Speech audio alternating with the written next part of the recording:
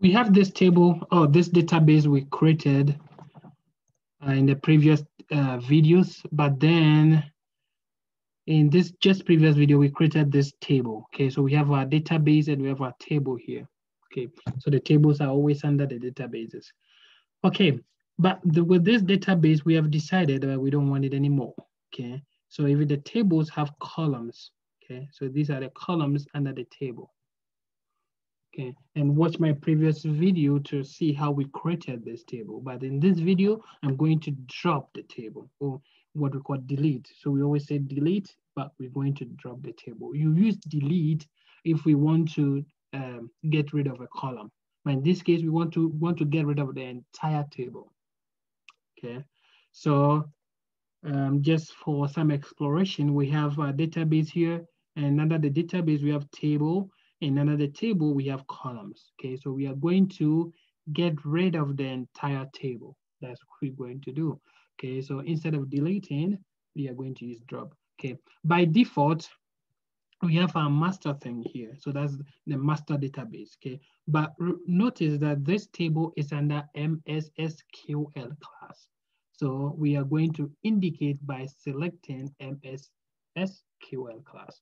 Or what you can do is you can use, okay, enter use, and then you indicate which database you want to use. And we want to use the MSS, and then it pops up. So I'm just going to select it because I'm lazy. Okay, so now we move on to what we want to do. We want to drop the table. Okay, we want to drop this table. Okay, drop actually, which means delete. Okay, so we're going to type in drop table. All right, now what is the name of the table that we want to drop? We want to drop this table student info. So I'm going to type student info, and then it pops up, and then I select. Or what you can do is you can get rid of it. This one, let's get rid of it and try. Okay, and then we're just going to take and drag this and put it here. That will work, okay? Or since I'm lazy, I will always type, so it will pop up and then I select, okay? So drop table, student info, that's the table we are going to drop, okay? Now we highlight everything and then we click on the execute, okay? So it says here, commands completed successfully. That means this table is there, but it's a ghost, it's already deleted. So we're going to show that it's truly, or verify that it's truly deleted by, using the refresh button, okay? So we use the refresh, okay?